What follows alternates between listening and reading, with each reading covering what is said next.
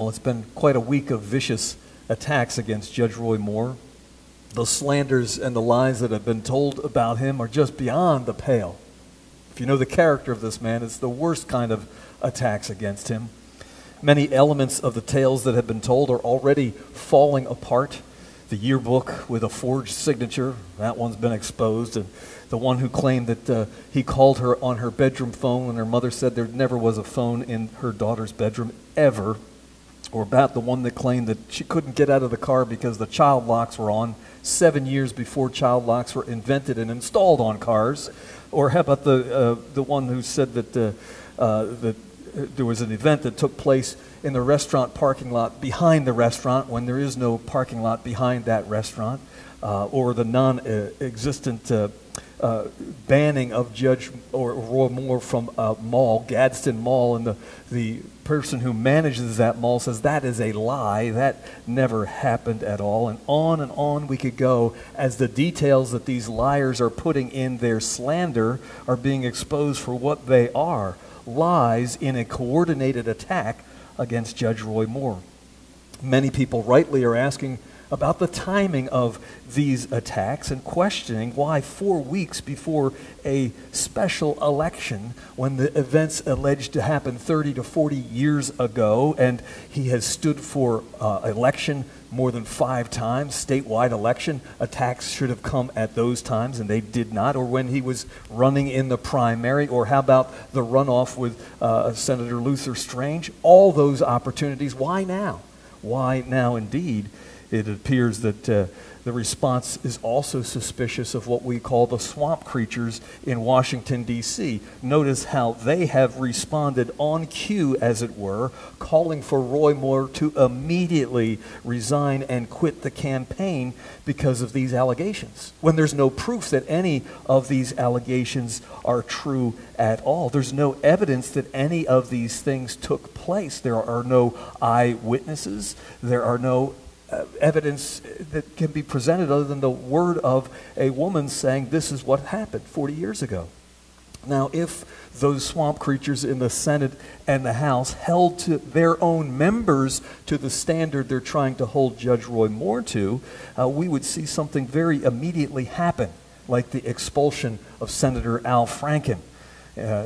What do we have instead of an immediate expulsion of Senator Al Franken? Oh, they're going to investigate the charges of harassment against him. But what's there to investigate? You can see from the picture with your own 2 eyes, taken, by the way, by Al Franken's brother. They were in on it together. And it proves beyond a shadow of a doubt that he molested a sleeping woman. Or what about Senator Robert Menendez? Why hasn't there been a demand that he immediately exit from the Senate? Why hasn't the Senate Ethics Committee gone after him and investigated him, since there's a bundle of evidence of the criminality that he has been involved with, criminality in terms of accepting bribes and corruption of the worst level, as well as underage prostitutes? They have all the evidence. The Fed has that evidence. Why have they not called for him to immediately resign? Why have they not put him under the ethics investigation? The accusations made against Judge Roy Moore are baseless. They are unproven, and they are actually unprovable. There is no evidence whatever. Whereas the jury that was hung in New Jersey this week over the Menendez trial, they had actual evidence that confronted them. But the head of the Senate, the president of the Senate, as well as of the House, don't they have a higher standard than simply a jury trial? Isn't there enough evidence for them to kick out these corrupt senators? And that's just the tip of the iceberg, because after all, we've had exposed this week that Congress has 260 senators, representatives, and staffers on behalf of which we, the taxpayers, have footed a $15 million bill paying out to those who have rightly accused them of crimes that they've committed against them individually. We, the citizens, and you know what? The Senate nor the House will reveal those names. They won't tell us who it is that has done these criminal actions that has cost the taxpayers $15 million. So McConnell and Ryan covering up for sexual predators.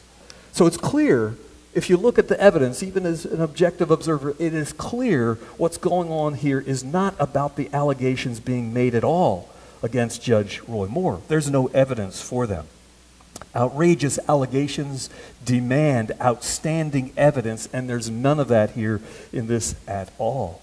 What we see in reality instead is a political assassination. That's what's taking place. A political assassination by means of the media. What we see is a last-ditch attempt by the swamp creatures, establishment Democrats, establishment Republicans, to prevent by all means Roy Moore from taking his seat in the Senate. They've even admitted that if he is even elected by the people of Alabama, they will take every measure they can.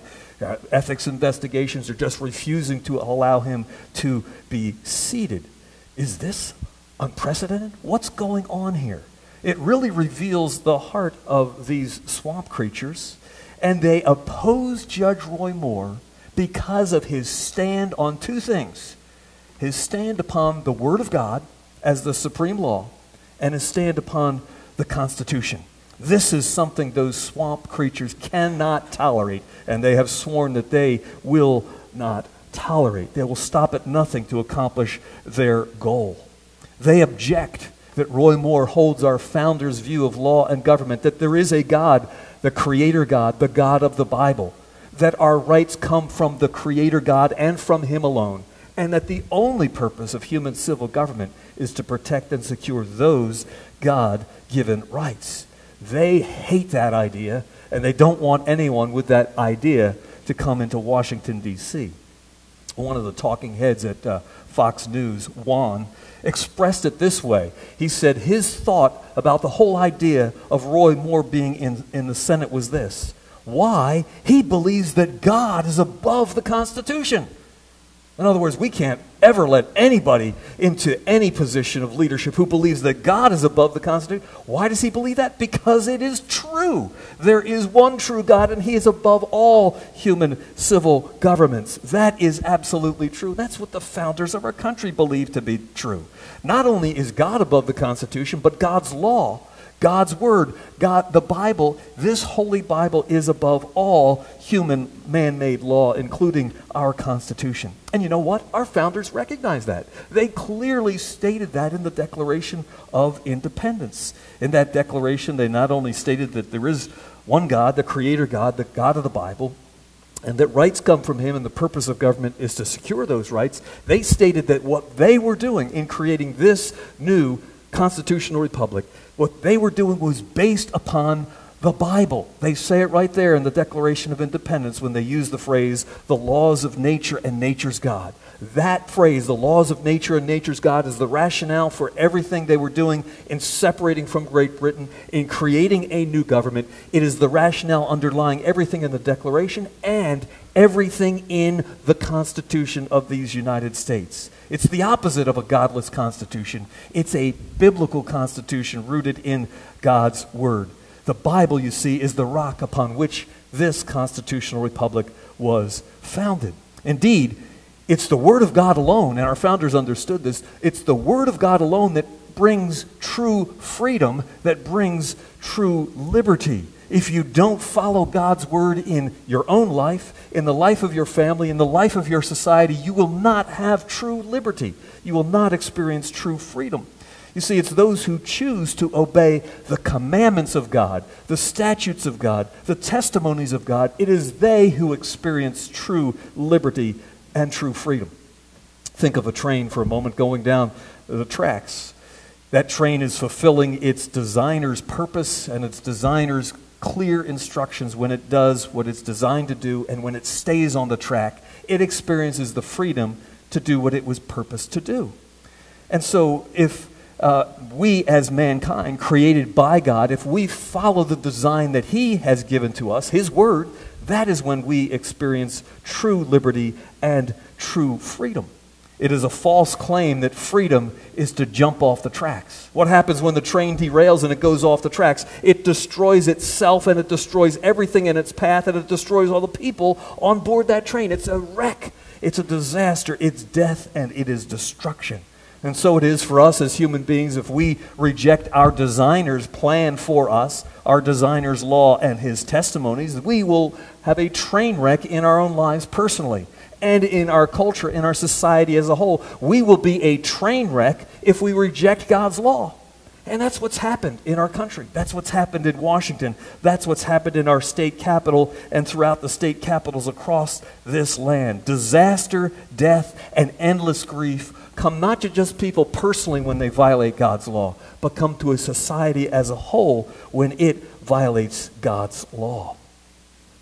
I believe we have most of the swamp creatures there in Washington, D.C., and they've been elected by the people in America, either because they've deceived the people into thinking they really believed in a biblical understanding of law and government, or many of the American people want that. They want the violation of God's law. They want a godless America, an unchristian America, and that's why they've sent those swamp creatures to Washington, D.C. But the truth is that's not freedom. And a country will never experience freedom when they do that. They will only experience bondage, bondage to sin, to death, and to destruction. You see, true freedom comes from following God's commandments for us, His design for us. A true freedom is experienced when in our heart, joyfully and willingly, we obey what God has commanded us to do in our life. Our Savior, who gave us the great gift of salvation, gave us His commands for our good, for our blessing, and for our benefit. Now, when we speak about the founders of our country, it's clear that they were not perfect men. In fact, we need to confess that there are no perfect men other than our Lord and Savior Jesus Christ, and there will be no perfect people on this earth short of eternity. Many will criticize the decisions that our founders made there in Philadelphia in 1787. For example, the decision that they made to allow slavery to die a natural death and expire over the course of 20 years. Many criticized that decision in the Constitutional Convention, and there were actually some at that time who defended slavery and the whole idea of slavery. They said the Bible supported slavery and therefore it was legal.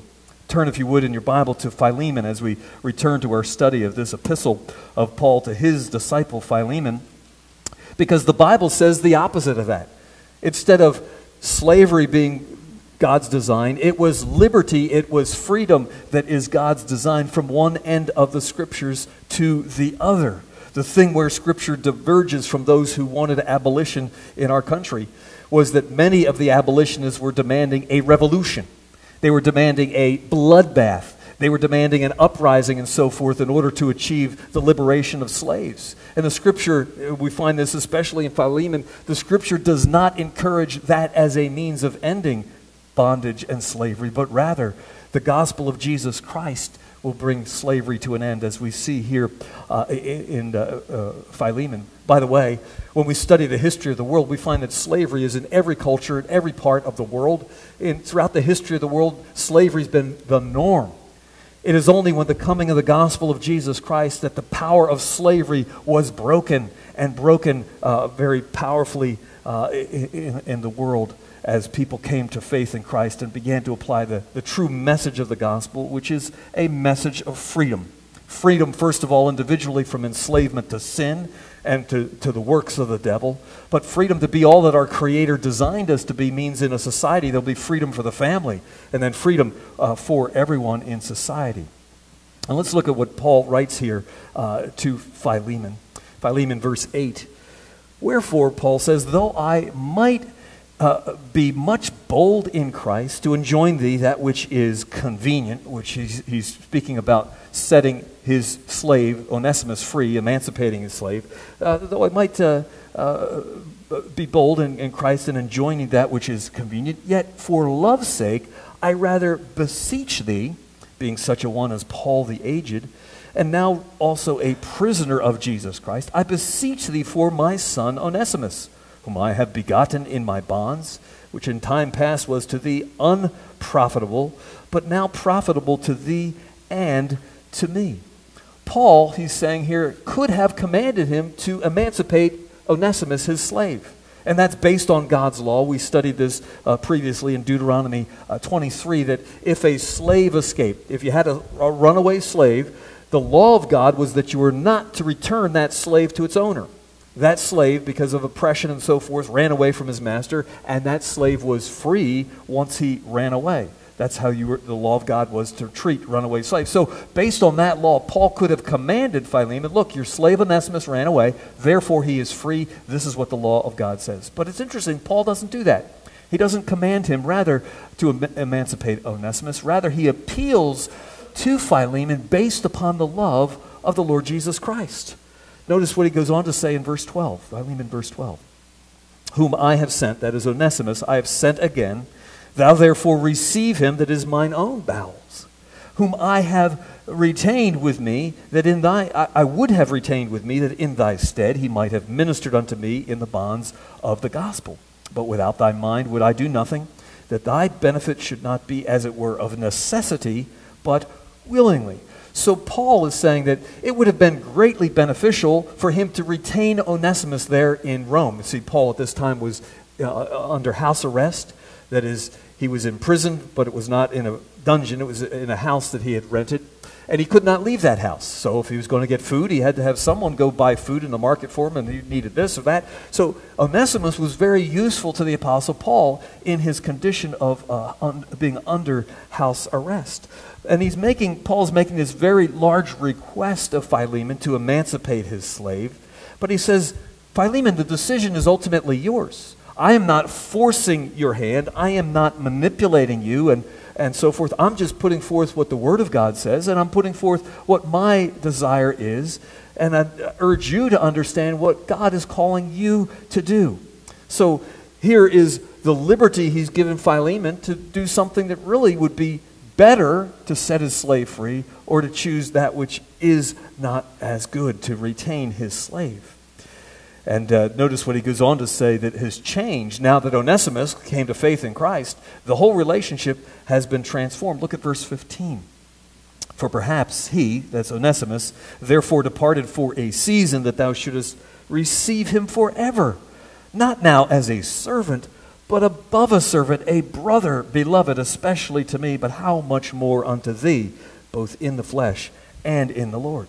Look what he's saying. He says, it may have looked like a disaster when he left because he stole money from his master. That's the evidence. And obviously just leaving as a slave was an enormous financial loss. So it may have looked like a loss, but Paul's saying, no, recognize that God was doing something in this. Just as we know from the Word of God that he promises that he uses all things together, works all things together for our good. So even those things, as this case of financial loss, can be used of God for our good. Notice he's saying that the basis by which he also ought to emancipate Onesimus is that now that Onesimus has come to faith in Christ, he's a different man. He is now a brother to his master. He's no longer a slave. The relationship has changed. And this is the truth of the brotherhood of all believers. If we understand that we are brothers in Christ, no Christian would ever choose to oppress another fellow believers. Fellow believers do not treat one another as slaves. And again, we studied this several weeks back in Leviticus 25, that if a believer becomes impoverished and gets sold into slavery to a fellow believer, that fellow believer may own their labor, but they must not ever treat them as a slave. They must not oppress them as a bondservant. The brotherhood of believers is the truth that we are all equal in Christ. Jesus Christ died for each of us. And when we've come to faith in Christ, we have God's Holy Spirit indwelling us. We are equal in Christ. We are brothers one of another. In fact, the Scripture goes beyond that, just the idea that we're brothers. And it says that we're actually one body. We are linked to one another in a way in which we need one another. The body of Christ is composed of many members. Yet every member of the body is essential for the interworking of the body, for the accomplishment of what God wants to accomplish. And Scripture actually tells us that those members of the body that you might say are less noticeable, that is, they don't stand out as clearly as the others, they are the more necessary ones. They're maybe behind the scenes doing things on an ongoing basis. I think of an example of this, if you remember back in March of 1981, President Reagan it was an attempted assassination. He was shot and he was hospitalized for several weeks. And what took place was that the vice president did his proper role and took the role of the chief executive. And really, when you looked at the running of the country, little changed. There was no major hiccups. There was no disaster that really occurred while he was recovering in the hospital. The government continued on as usual. On the other hand, just a while before that, maybe a couple of years before that, if you remember, there was a garbage collector strike in the city of Philadelphia.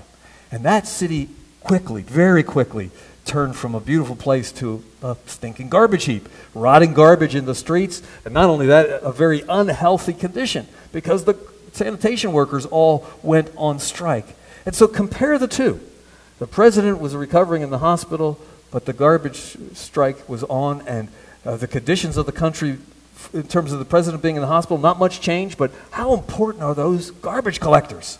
Very important, although you might not notice them, or might not see them or consider them. They're certainly not a household name. You wouldn't know the name of the person that picked up your garbage on a daily basis.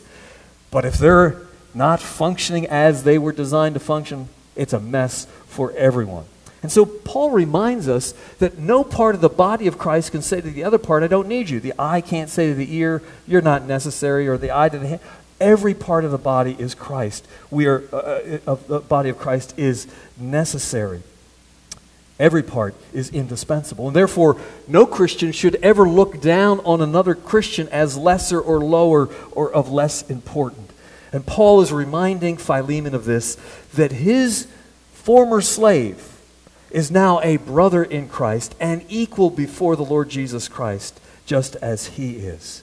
Look back at Philemon in verse 17, where Paul goes on to speak about the debt that Philemon himself owes to Paul because of Paul preaching the gospel to him, leading him to faith in Christ, and then discipling. Look at verse 17.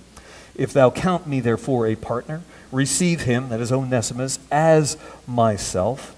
If he hath wronged thee or oweth thee aught, put that on mine account.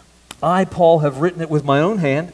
I will repay it, albeit I do not say to thee that thou owest unto me, even thyself, own self besides.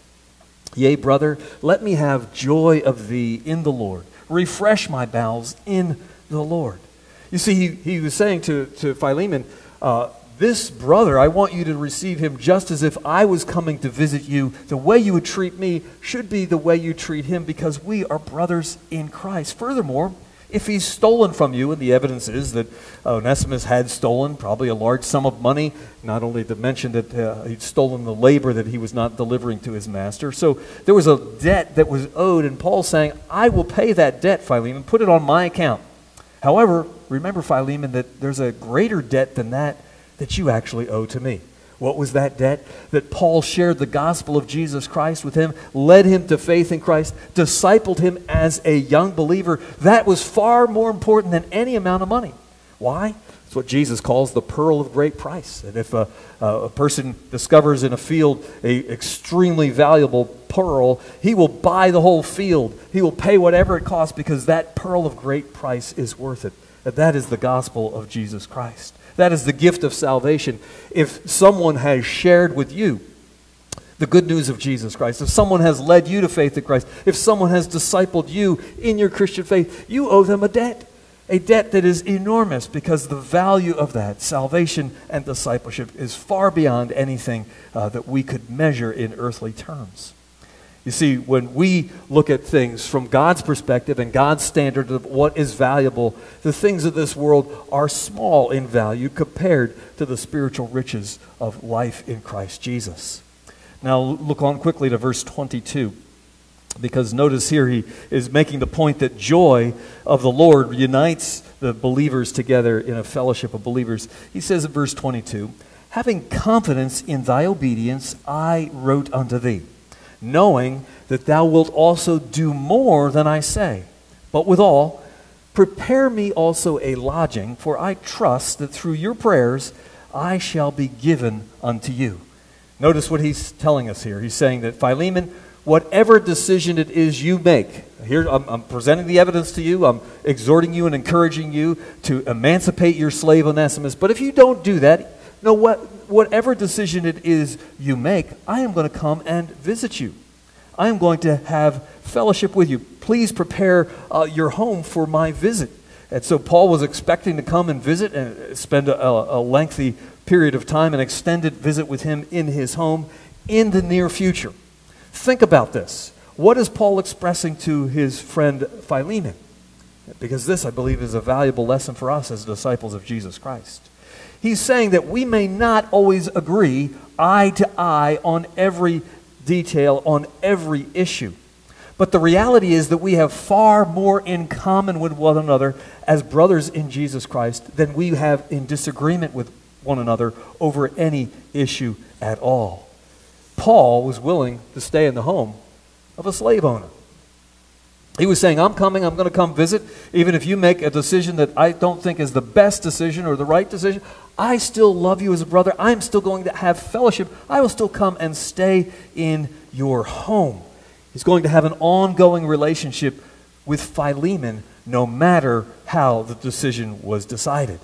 The decision would not shatter their relationship. It would not cut them off from one another as believers in Christ. Consider today, if you would, how shallow many have in terms of what passes for relationships in our day. Someone doesn't like a post you placed on Facebook. What do? They unfriend you, right? I'm no longer your friend. Well, you have to ask, how deep was that relationship anyway if they don't like a post you put up and therefore they unfriend you? I know many people have friends on Facebook that they've never met. They're friends of friends and friends of friends of friends and that sort of thing. And there's a whole collection of people on social media that have no real depth of relationship with one another at all. And the whole thing of social media allows us to actually pretend we have these relationships, and they're really not of any depth, of any significance whatsoever. And I think it's a trend that's taking place in our society of people atomizing, that is becoming more and more alone, less and less connected with one another.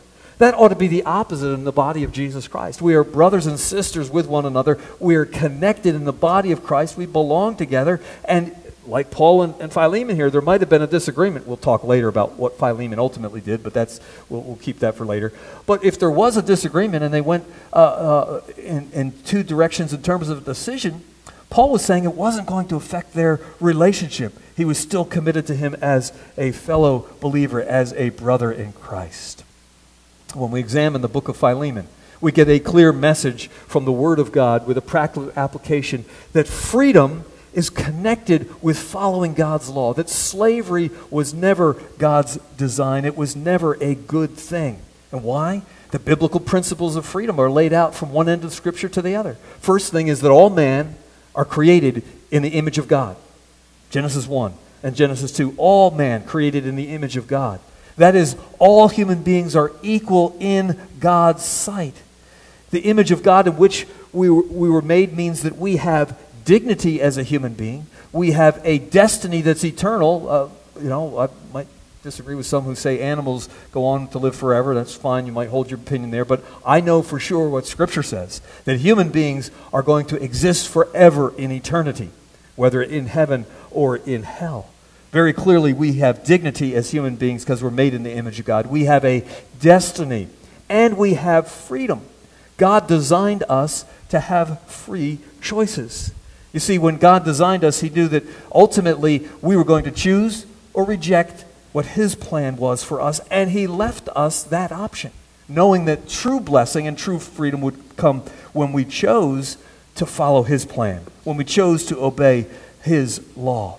And because this is the reality, no human being should ever be considered a cog in a machine as part of a system, which is often how slaves are treated and often how they are considered. That should never be, because they're a human being made in the image of God. They have dignity in the image of God. They have an eternal destiny, and God designed them to enjoy freedom.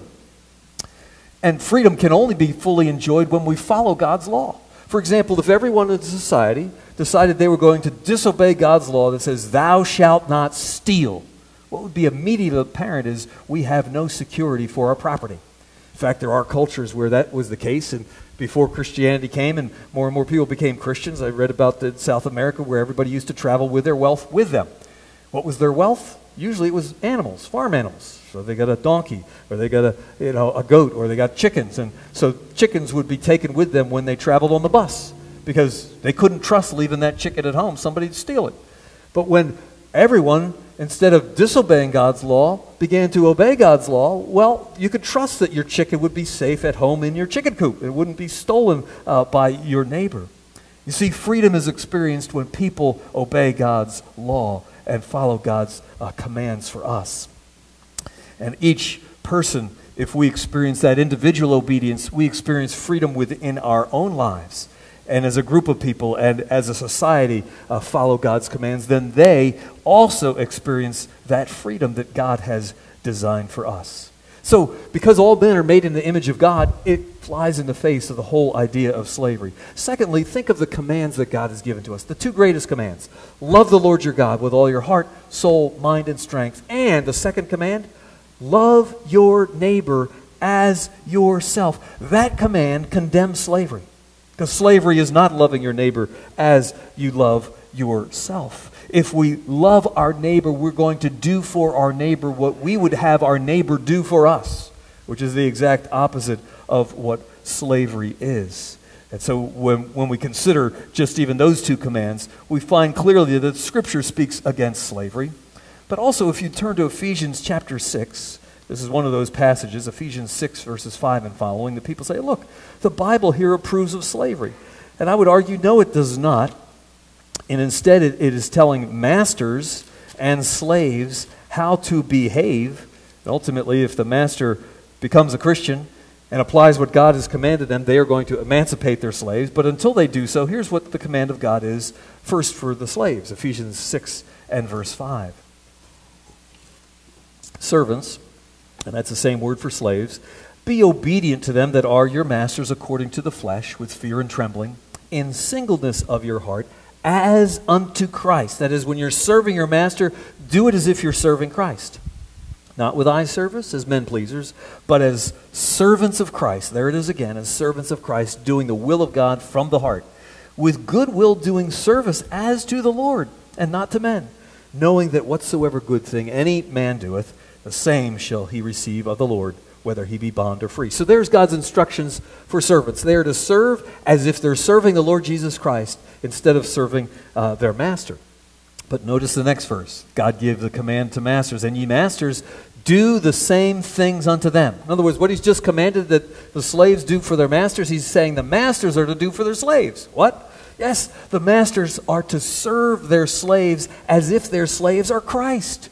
They're to minister to their slaves. They're not to abuse their slaves. And he goes on to say, forbearing threatening, in other words, not having that attitude as a master, knowing this, that your master also is in heaven, neither is there any respect of persons with him. Notice what he's told us here. All of them are going to be accountable. Whether slaves or masters, they are going to ultimately be accountable to the Lord Jesus Christ, accountable to God. And therefore, slaves are to serve Jesus Christ, and masters are to serve Jesus Christ. And ultimately, as Paul has exhorted Philemon, if a master serves Jesus Christ, he will emancipate his slaves. We are all accountable to God. I think of an example of a man who abhorred slaveholding, thought it was a terrible, terrible institution. His name was Robert E. Lee. And he never bought a slave himself, but through his wife, through the death of some of her ancestors and relatives, their family inherited a group of slaves. And he set about, as soon as that inheritance came into his family of slaves that he didn't choose to have and didn't believe was proper to have, he set about emancipating those slaves. But he recognized that to do this, if he just set them free without the resources they needed, it would be a disaster for them. They would starve.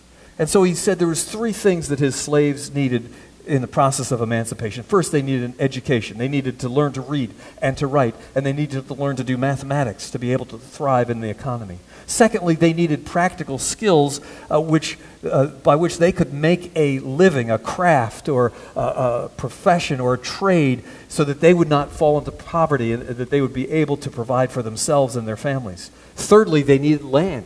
They needed property where they could have a family farm and raise a crop to feed themselves. And Lee began working diligently to accomplish those specific goals. It was in the midst of that terrible, unnecessary war that he wrote his last manumission document, freeing the last of those slaves, having worked to accomplish those 3 goals for them.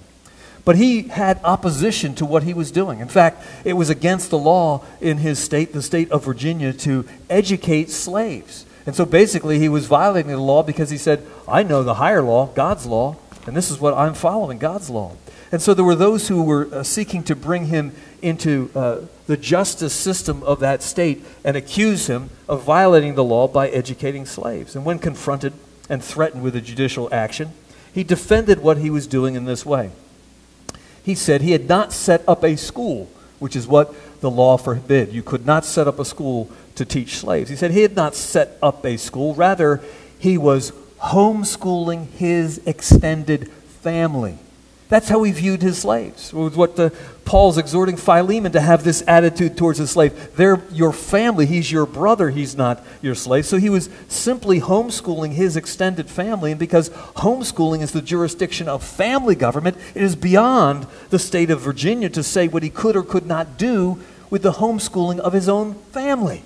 Praise God. He was a Christian man who got the message of Philemon, got the message of all of Scriptures that would set the captives free. When we study the biblical doctrines regarding freedom, it's very clear that God was opposed to slavery long in the past. After all, read the book of Exodus. God set the children of Israel free from their 400 years of bondage, and God showed that he hated and he condemned slavery. Then we see the law of God regarding bondage that was given at Mount Sinai, that if someone became impoverished, that they were basically bankrupt, they could be sold for their labor, but they were not to be treated as slaves. Believers in that system under the commands of Mount Sinai, they were to be set free from their bondage at the 7th year, the Sabbath year, or at the year of Jubilee. And I believe largely Israel followed these commands that God had given them regarding slavery. How do we know that? All around them, the cultures were practicing slavery. In fact, as I said, the history of the world shows that slavery has been in every part of the world. And yet when we read the prophets of the Old Testament, they condemned every evil, every form of oppression, every form of violation of God's law that Israel engaged in over the years. But it's interesting, studying the prophets, you'll find they never said a word about slavery.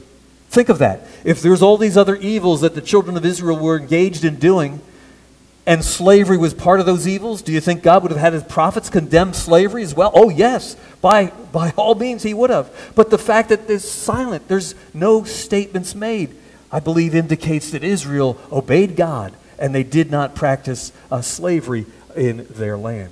Then when we come to the New Testament, we find neither did Jesus nor the apostles approve of or condone slavery at all.